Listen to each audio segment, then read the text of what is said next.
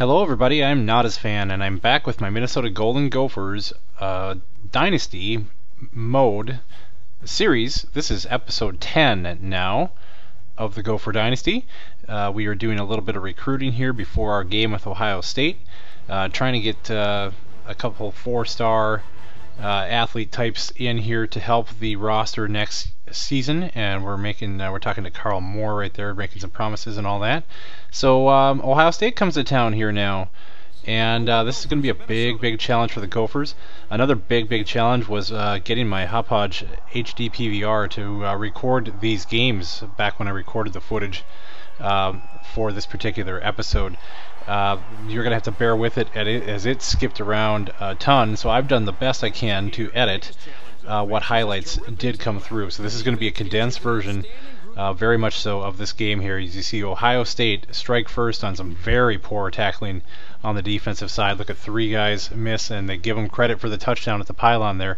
As you see, prior in the game, he would not last long as he gets knocked out by injury. As you see, Weber and the Gophers trying to come back here. That's a big hit and a fumble on their first attempt here, but they do get down the field, and as you see Weber find an opening, he will put a shoulder down and get in the end zone to tie the game. Now the Bucks come right back and get another one on the board, and already up 14-7. This is just way too easy here. You see the block by the wide receiver in the end zone, goes in untouched here. As you see, the backup quarterback is in due to an injury to Terrell Pryor. So 21-7, the Buckeyes are handling the business here quite easily, but Weber trying to cut into that lead here. As you see, a nice pass on the scramble and then passing upfield there to an open receiver, hoping to cut this deficit maybe in half here, as that's his tight end Lair, I believe.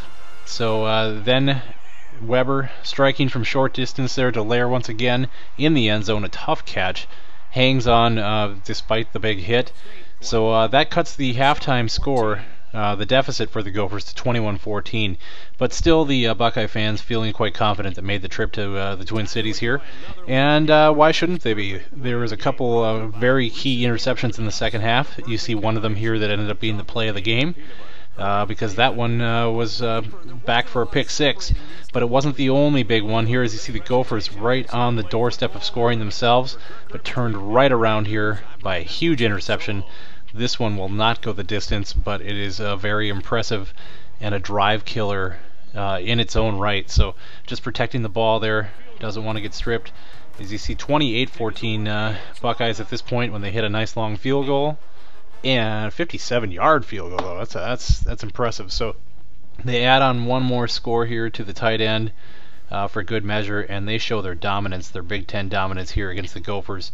The final score being 38-14, as you do see Ohio State #1 in the country at this point when this game was played. Gopher fans disappointed, but I can't say that they didn't expect to be going down to defeat to the #1 team in the nation here, so they can't be too disappointed, although they had their chances. They had some chances down there. So you see some commits here, one being the 4-star we were going after, Smith, labeled an athlete there.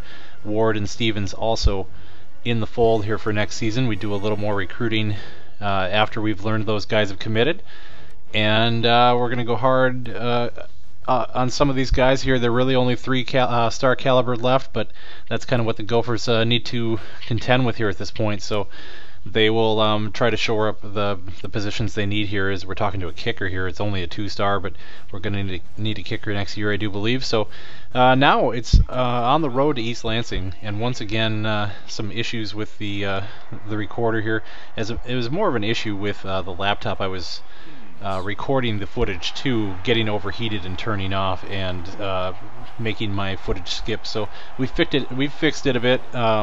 Not having these issues with newer videos, so shouldn't have to do as much piecing together that anymore from here on out. But anyway, Sparty's ready. Michigan State fans are ready. Adam Weber not ready for the brush here and has to just get rid of this on the first drive for the Gophers.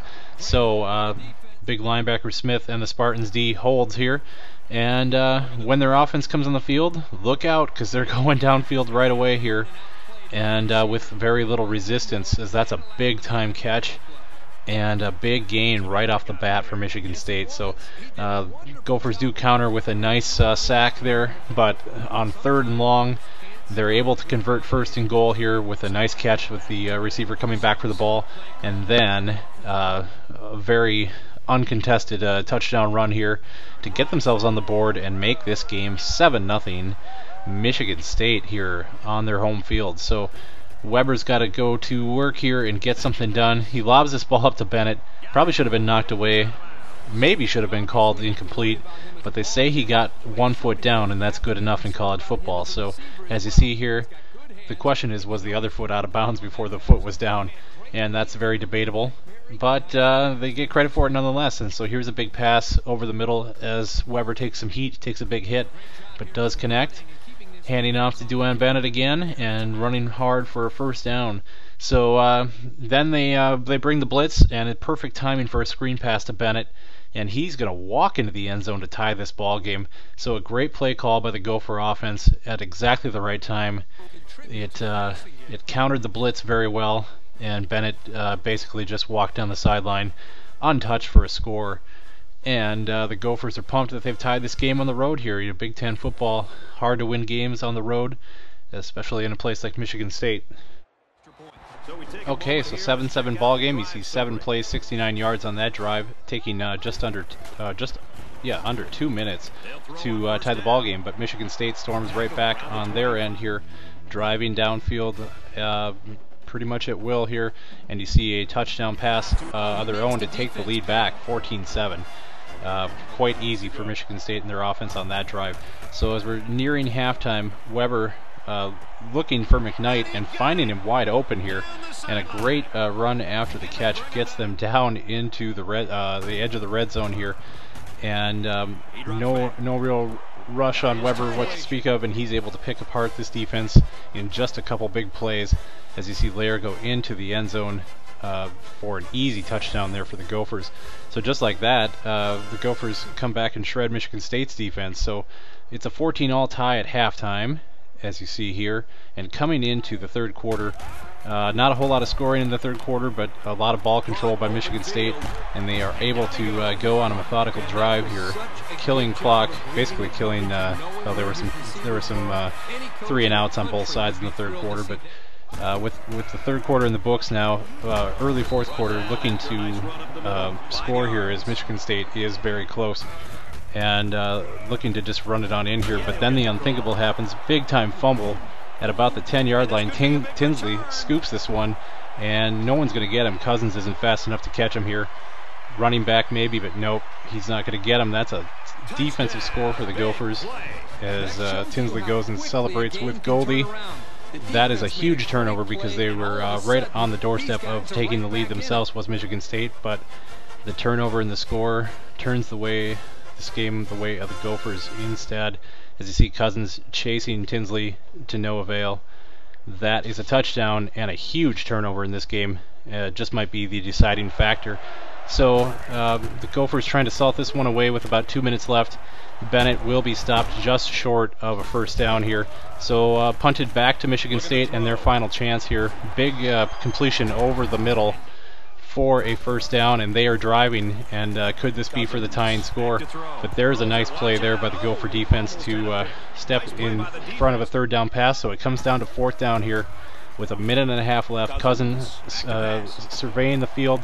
He's got some time, but finally just took too much time, and that ball's knocked out of his hands, and that's a turnover. So Hazy, the fullback, salted away with a big 1st down, and that is going to be a Gopher victory on the road. So they've dropped the game to Ohio State at home, but they're able to rebound on the road here at Michigan State with a 21-14 hard-fought victory. The Michigan State fans are not going to be happy about this one. They saw a big-time opportunity kind of go by the boards here. But that's the way it goes sometimes. So the Gophers celebrate on the road the 7-point victory. And your player of the game is Adam Weber. Not very big on the stats, but he had the 2 touchdown passes, and that'll do. So that'll wrap up episode 10. Come on back next time when we continue the late season Gopher Dynasty here. Thanks, guys.